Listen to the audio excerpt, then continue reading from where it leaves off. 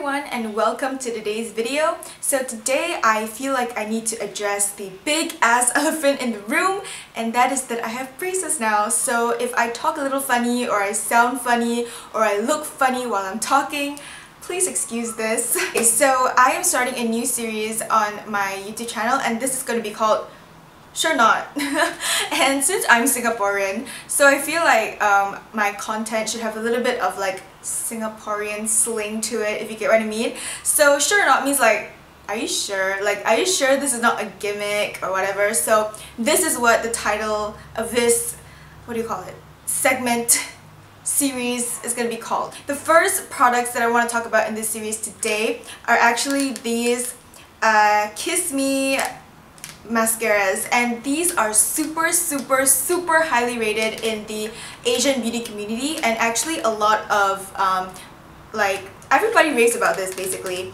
So here I have the long and curl one, which is the one that everybody raves about and everybody loves, and this one, as you can see, is Cosme #1, whatever that is, I don't know, but I have that, and I also have the volume and curl one. So basically I guess the difference is that one is supposed to be lengthening and one is volumizing, but I just hear that these hold up a curl really well, especially for those with very straight Asian lashes like myself that does not hold a curl and it just kind of like droops down. So these are super waterproof and super black, and they're just super amazing. So we're gonna test these out. Okay, so we are finally gonna test the mascara on our eyes, and we shall test out the volume and curl one first.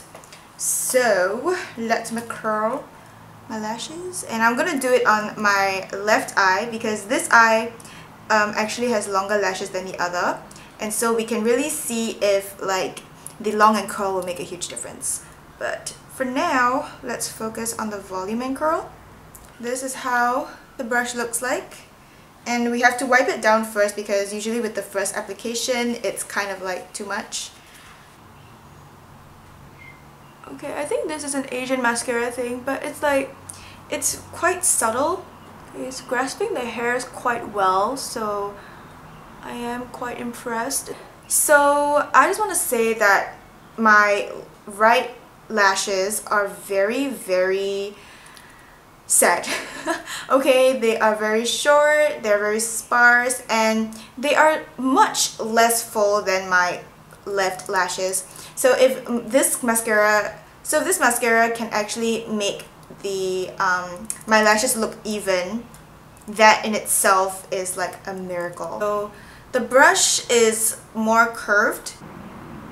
I have really high expectations of this mascara because everybody freaking raves about this. So this one is not as clumpy as the volume and curl one, and it definitely lengthens pretty well, so interesting. I'm being really messy with my application right now because I really want this to like work, so please excuse the messy application, but this is how the lashes look like with one coat. I think that the long and curl is doing something magical because it kind of looks almost the same length as this, which is really amazing.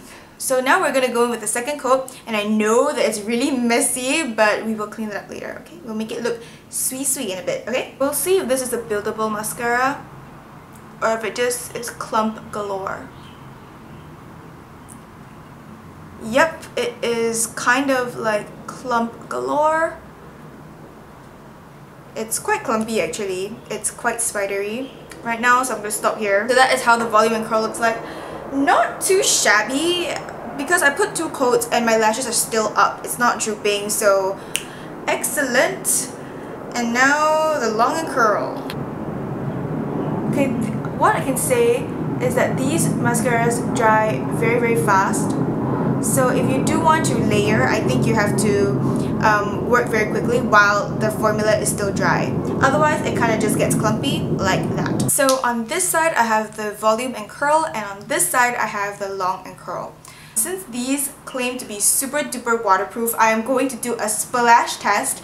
I'm not going to bring you guys into the bathroom with me, but I'm just going to splash my face with water and we're going to see if it flakes or crumbles or does any smudging. So yeah, be right back. This is what you call dedication, you guys. So as you can see, my shirt is wet and my face is even wetter, but yeah, this is 100% waterproof. In fact, there are water droplets on my eyelashes right now and it has not smudged one bit. It has held up really, really well and it didn't even like droop my lashes or anything. It's just really, really... It just did a really good job in holding up against the water. So yeah, I think this is very commendable. This is amazing. Usually I would have panda eyes by now, but this is amazing. Wow. Should we do a smudge test? Should we? Is this mascara smudge proof? I don't even know, but I'm just gonna take my finger and... Holy shit! It didn't even do anything. Look! There is nothing on my freaking pinky. I already know this is gonna be a pain in the ass to take off, but this is amazing. Shit. Look, I'm sorry if I'm flipping you guys off, but look!